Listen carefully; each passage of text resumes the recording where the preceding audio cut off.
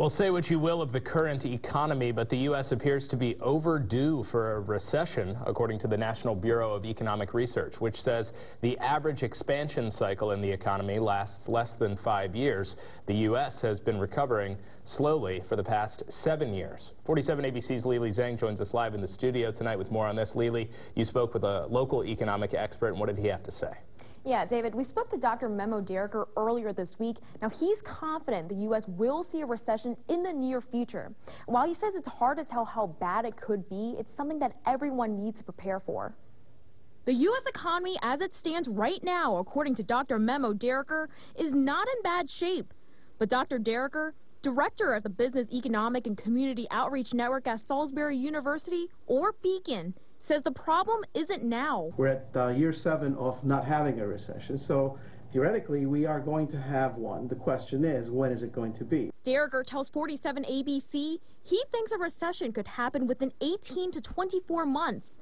Recessions are marked by a number of indicators, like high unemployment rates, lower consumer confidence, and a gross domestic product that shrinks for 2 straight quarters. Regardless of how severe the next recession is, and regardless of when it really comes here, 18 or 24 months, it's going to hurt a lot of people who don't have savings built up, or who haven't reduced their debt, or whose assets have actually shrunk. Derricker also adds, whether a Democrat or Republican wins the 2016 race to the White House. Ladies and gentlemen, it's time to declare our economic independence once again.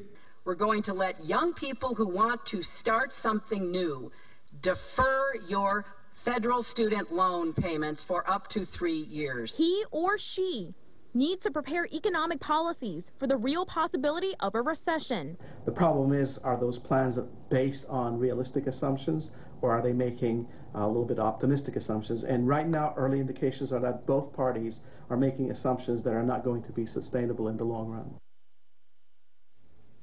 Derricker says there are some things people can do to build their resilience. For example, curtail spendings and pay off as much debt as possible. Now, the catch, he says, that if everyone were to do it at the same time, it could accelerate a recession. David?